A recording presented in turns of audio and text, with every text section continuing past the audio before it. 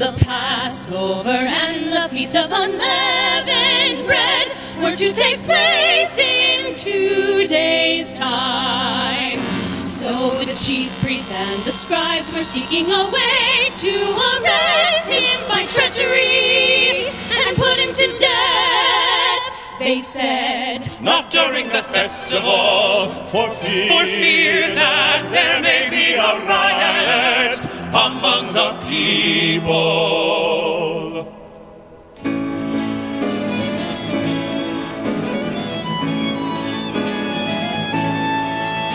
When he was in Bethany, reclining at table in the house of Simon the leper, a woman came with an alabaster jar of perfumed oil, costly, genuine, spikenard.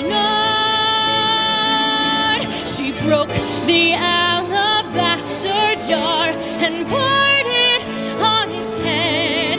There were some who were indignant.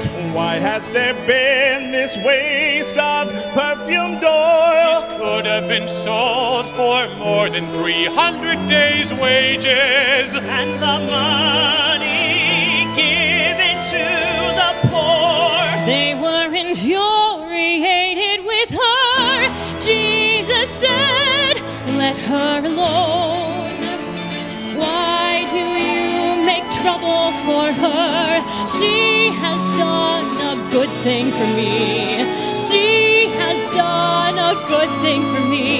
The poor you will always have with you, and whenever you wish, you can do good to them, but you will not always have me. She has done what she could. She has anticipated anointing my body for burial. Amen, I say to you, wherever the gospel is proclaimed to the whole world, what she has done will be told in memory of her.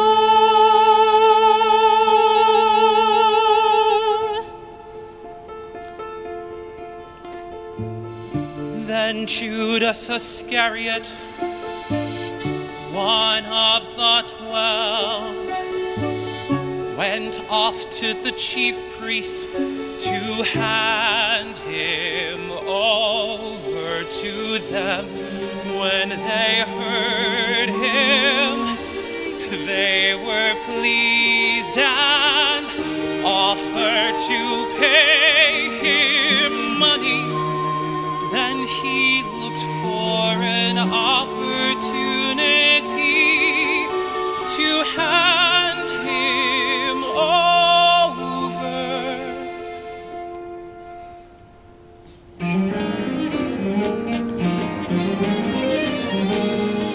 On the first day of the Feast of Unleavened Bread, When they sacrificed a Passover lamb, the disciples said, "Where do you want us to go and prepare for you to eat the Passover?" He sent 2 of his disciples and said to them, Go into the city and a man will meet you, carrying a jar of water. Follow him. Wherever he enters, say to the master of the house, the teacher says, where is my guest room, where I may eat the Passover with my disciples? Then he will show you a large upper room, furnished and ready.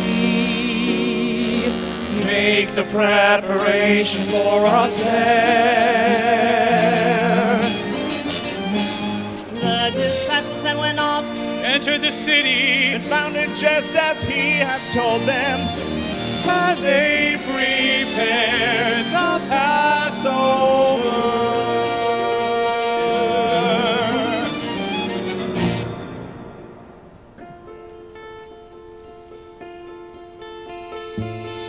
When it was evening, he came came with the 12, and as they reclined at table and were eating, Jesus said, Amen, I say to you, one of you will betray me, one who is eating with me. They began to be distressed and to say to him, one by one,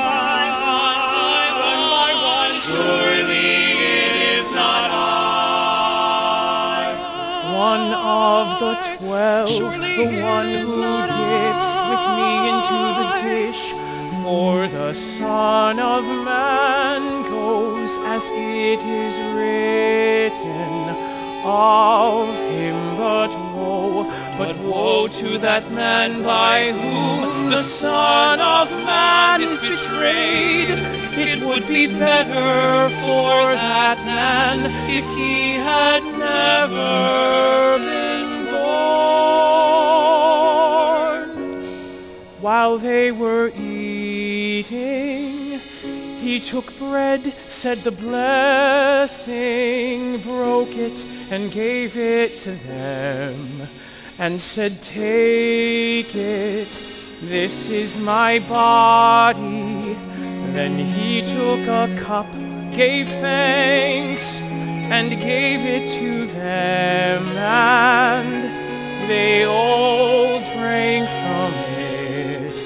He said to them, This is my blood of the covenant, which will be shed for many. Amen, I say to you, I shall not drink again the fruit of the vine until the day when I drink it new in the kingdom of God. Then after singing a hymn, they went out to the Mount of Olives. Then Jesus said to them, All of you will have your faith shaken, for it is written, I will strike the shepherd and the sheep will be dispersed. All of you will have your faith shaken, for it is written, I will strike the shepherd and the sheep will be dispersed. But after I have been raised up, I shall go before you to Galilee. But after I have been raised up, I shall go before you to Galilee. Peter said to him, Even though all should have their faith shaken, mine will not be. Amen, I say to you, this very night, before the cock crows twice, you will deny me. You will deny me. You will deny me 3 times. Even though I should have to die with you, I will not deny you. and they all spoke similarly. I will not deny. I will not deny you.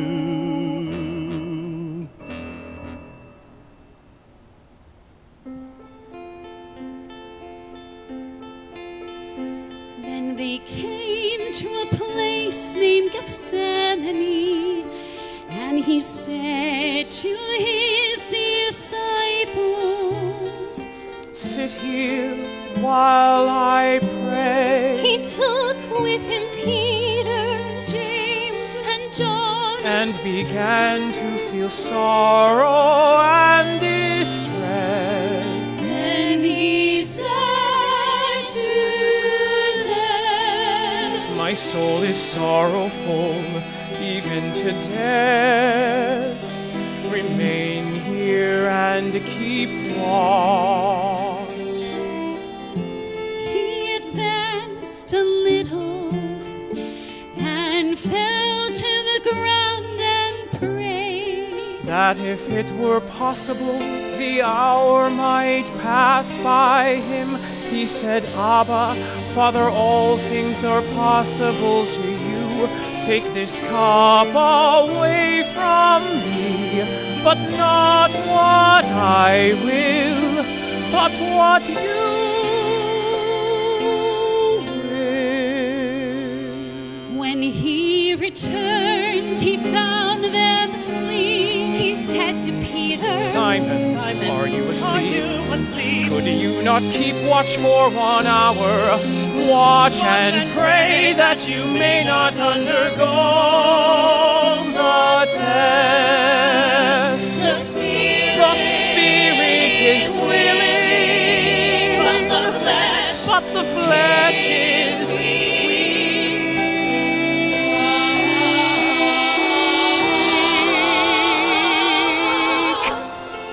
Withdrawing again, he prayed, saying the same thing. Then he returned once more and found them asleep, for they could not keep their eyes open and did not know what to answer. He returned a third time and said, Are you still sleeping and taking your rest? It is enough, the hour might come. Behold, the Son of Man is to be handed over to sinners. Get up, let us all see. My betrayer is at hand. While he was still speaking, Judas, one of the 12, arrived, accompanied by a crowd with swords and clubs, who had come from the chief priests, the scribes, and the elders. His betrayer had arranged a signal with them. The man I shall kiss is the one. Arrest him and lead him away. Secure the... He came and immediately went over to him and said, Rabbi. and he kissed him. At this they laid hands on him and arrested him.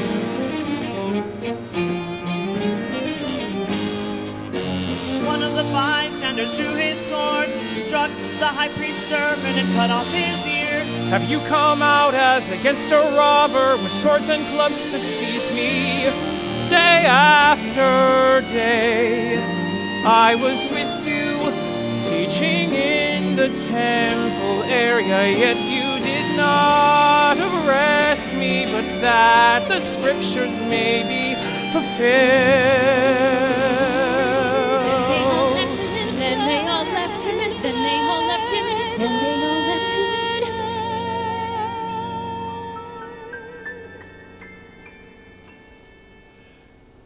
Now a young man followed him, wearing nothing but a linen cloth about his body.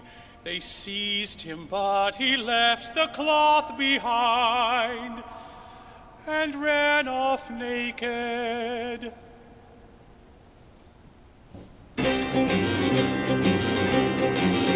They led Jesus away to the high priest, and all the chief priests and the elders and the scribes came together. Peter followed him at a distance into the high priest's courtyard, and was seated with the guards, warming himself at the fire.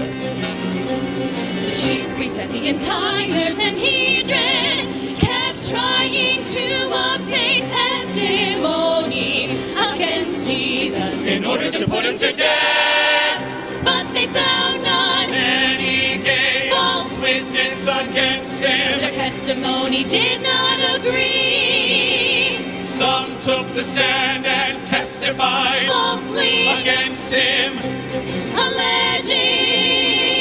We heard him say, I will destroy this temple made with hands. We heard him, and in 3 days I will build another, not made with hands. Even so, their testimony did not agree. The high priest rose before the assembly And questioned Jesus. Have you no answer? What are these men testifying against you?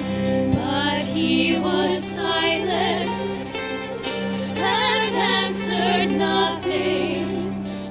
Again the high priest Asked him and said, Are you the Messiah, the Son of the Blessed One? I am, and you will see the Son of Man seated at the right hand of the power, and coming from the clouds of heaven.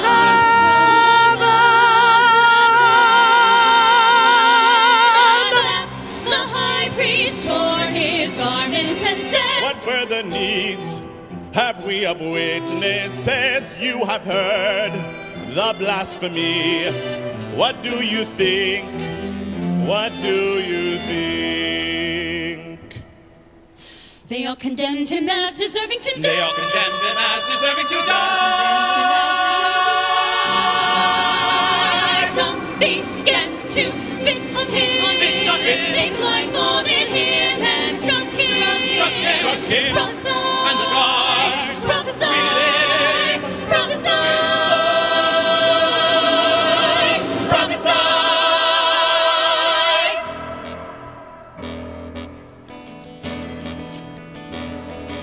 While Peter was below in the courtyard, one of the high priest's maids came along.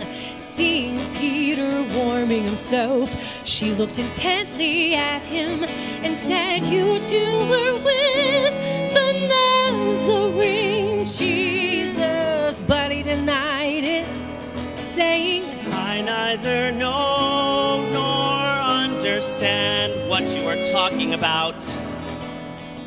So we went out into the outer court. Then the cock crowed.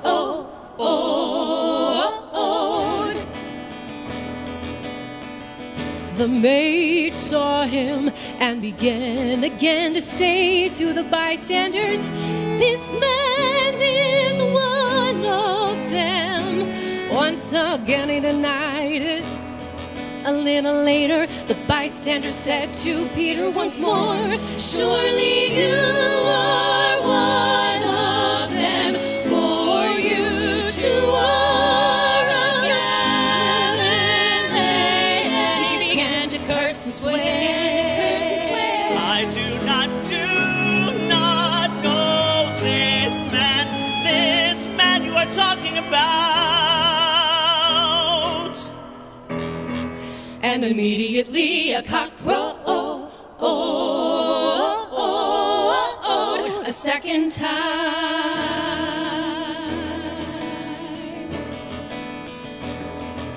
Then Peter remembered the word that Jesus had said to him. Before the cock crows twice, you will deny me. You will deny me. You will deny me 3 times. He broke down and wept.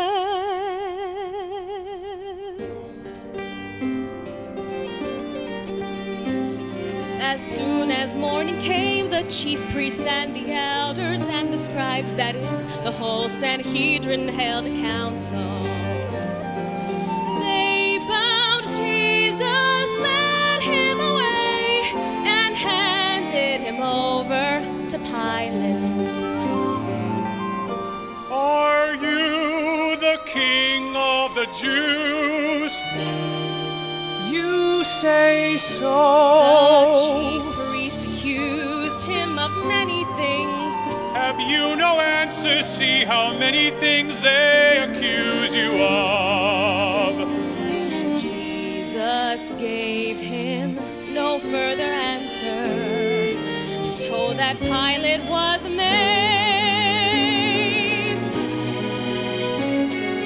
Now on the occasion of the feast, he used to release to them one prisoner whom they requested. A man called Barabbas was then in prison along with the rebels who had committed murder in a rebellion. The crowd came forward and began to ask him to do for him as he was accustomed. Do you want me to release to you the King of the Jews? For he knew that it was out of envy that the chief priests had handed him over. But the chief priest stirred up the crowd to have him release Barabbas for them instead. And what do you want me to do with the man you call the King of the Jews? Crucify him. Crucify him. Crucify him. Crucify him. Crucify him. Crucify him. What evil has he done? Crucify him. Crucify him. Crucify him. So Pilate, wishing to satisfy the crowds, released Barabbas to them. And after he had Jesus scourged,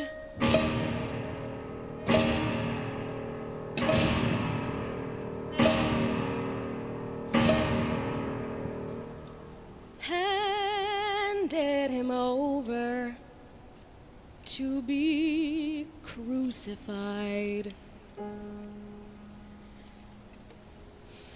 The soldiers led him away inside the palace, that is the Praetorium, and assembled the whole court.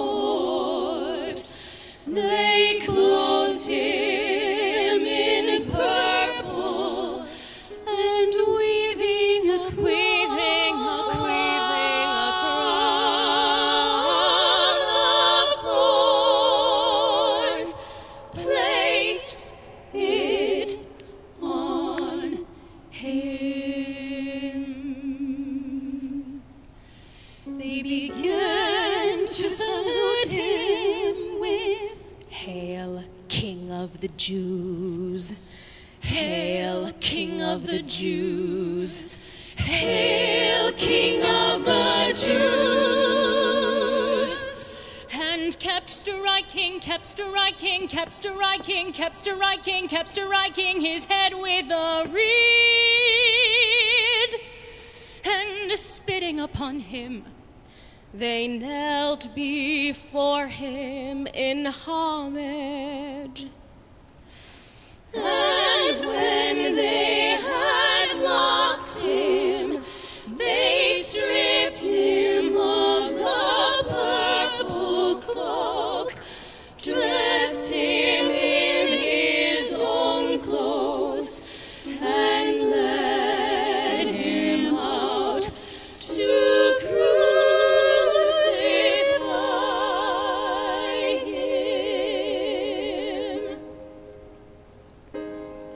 They pressed into service a passerby, Simon the Cyrenian, who was coming in from the country, the father of Alexander and Rufus, to carry his cross.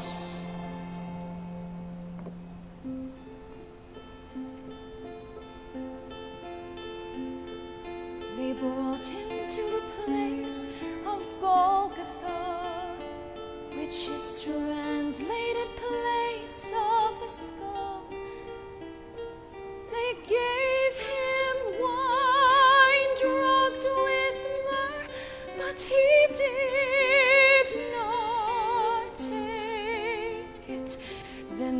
crucified him and divided his garments by casting lots for them to see what each should take. It was 9 o'clock in the morning when they crucified him. The charge against him read, the King of the Jews. With him they crucified 2 revolutionaries, one on his right and one on his left.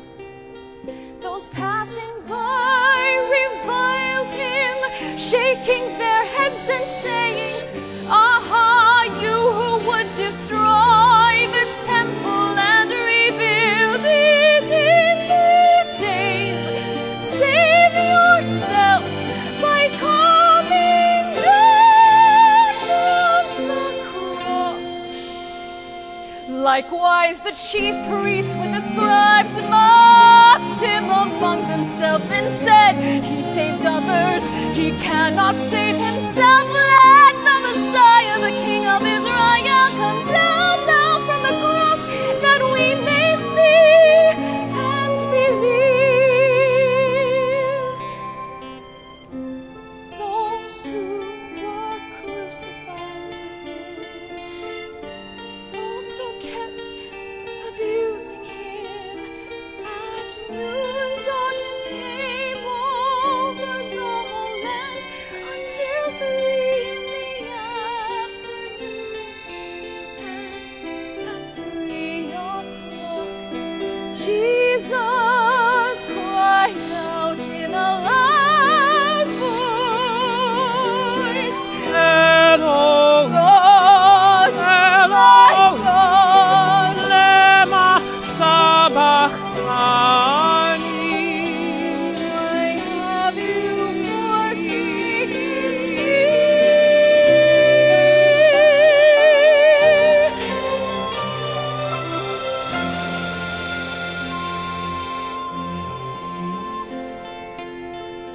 Some of the bystanders who heard it said, "Look, he's calling Elijah."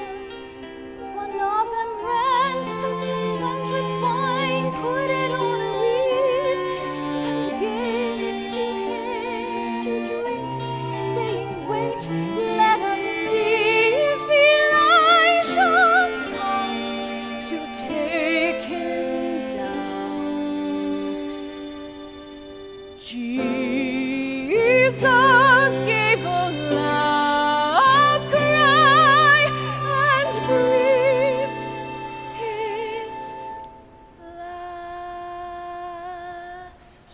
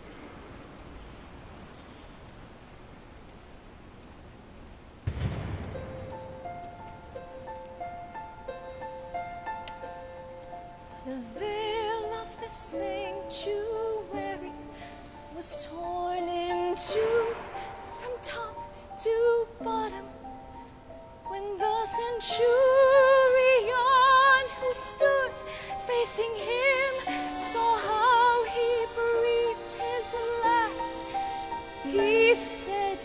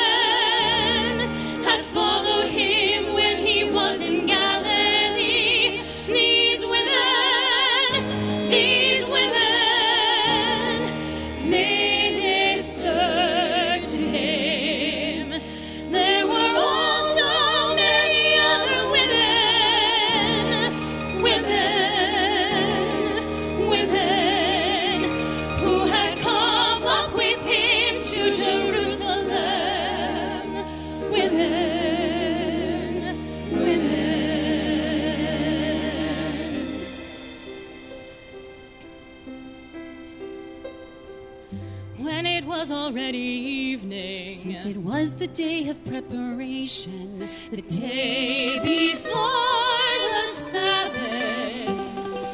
Joseph of Arimathea, a distinguished member of the council, who was himself awaiting the kingdom of God, came and courageously went to Pilate and asked for the body of Jesus. Pilate was amazed that he was already dead. He summoned the centurion and asked him if Jesus had already died. And when he learned of it from the centurion,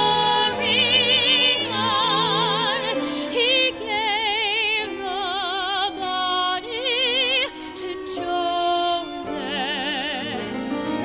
Having bought a linen cloth, He took him down, wrapped him in a linen cloth, and laid him in a tomb that had been hewn out of the rock. Then he rolled a stone against the entrance to the tomb.